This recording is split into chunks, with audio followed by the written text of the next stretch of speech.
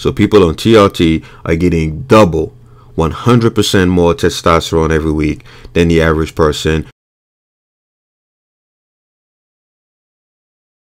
Hey guys, what's going on? Megan here. So there's this big misconception out there that being on TRT is very similar to being natural, simply because your testosterone levels on TRT are supposed to be in the normal range.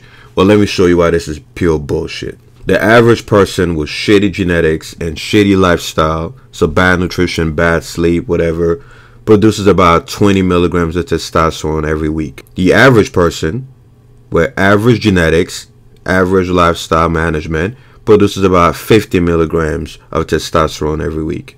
Now, if you have amazing genetics or you have amazing recovery management, great sleep, great nutrition, great everything, then you produce about 70 milligrams of testosterone every week.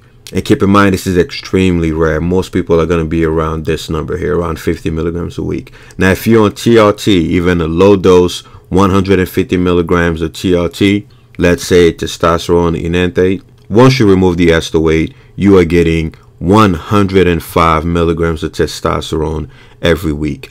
So people on TRT are getting double, 100% more testosterone every week than the average person, and 50% more than people with amazing genetics and amazing lifestyle management. And this is with just a low dose of about 140 to 150 milligrams of testosterone. And keep in mind that some are getting up to 200 milligrams if they can convince the doctors to prescribe them a dose that high. So don't let anybody tell you that just because they're on TRT or HRT, it puts them in the same category as a person who's natural. It is such a toxic and dangerous lie, because it makes the average person think that if they don't feel like a person on TRT, if they don't look like a person on TRT, then they must be doing something wrong.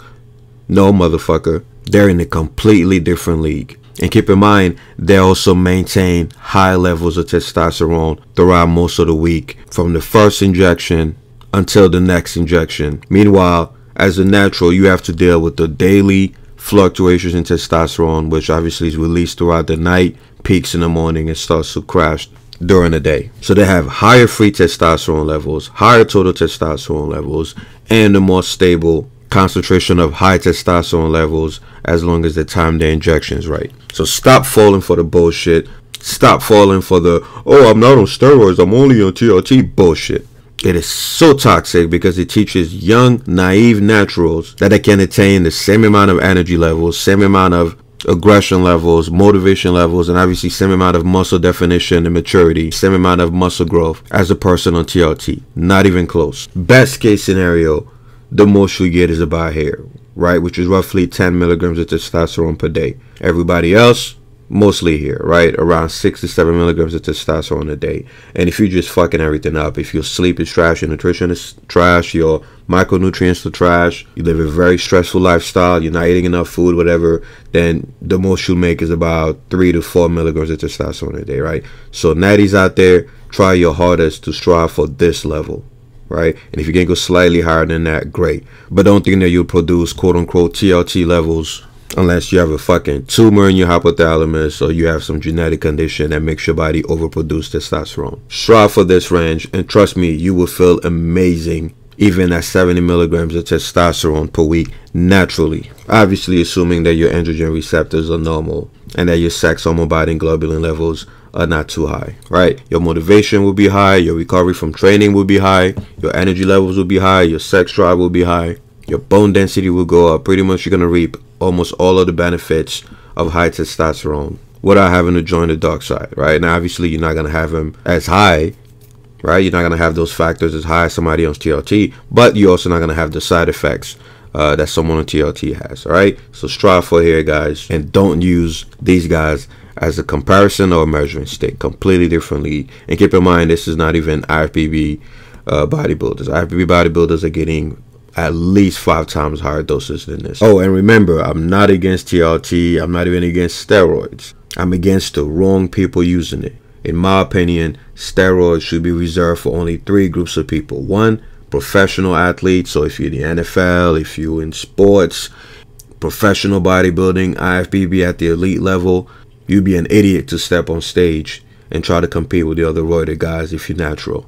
And same thing as sports. If you're playing in a very brutal and a competitive sport with millions of dollars on the line and you're getting knocked around every day, then shit, do whatever the fuck you want with your life, because that's what puts money on your table. The second group of people, obviously the people that steroids were invented for, which are ill patients, burn victims, cancer patients, people that are rotting away in bed. Well, obviously the doctor is going to inject them with steroids because that's literally why testosterone derivatives were invented for, in order to reverse the loss of muscle tissue from disease or burns or stuff like that. And number three, the third group, is obviously people who were fucked at birth with some genetic condition that does not allow them to produce testosterone naturally.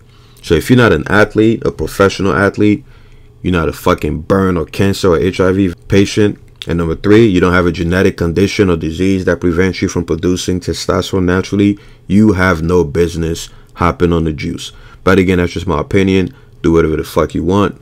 Do what makes you happy. Just remember that it is best to stay natural and simply eat well, train well, sleep well, than hop onto a lifetime commitment that can have severe consequences. But anyway, guys, hope this video helps. See you in the comment section. Join the TikTok, join the Reddit, where we have a lot more of these conversations.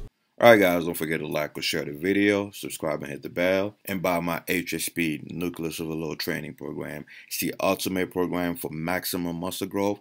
It includes full body workout splits, bro splits, push-pull, home workouts, you name it. Also comes with a complete guide for macros, nutrition, fat loss, muscle growth, hormones, including a meal plan. It's pretty much all my 16 years of experience condensed into one fucking book. You're also going to get free copies of any future edition. So visit team3dalpha.com and you can use the 40% off coupon code Nucleus Overload. Or you could just buy the shit at full price. Alright guys, I'm out of here.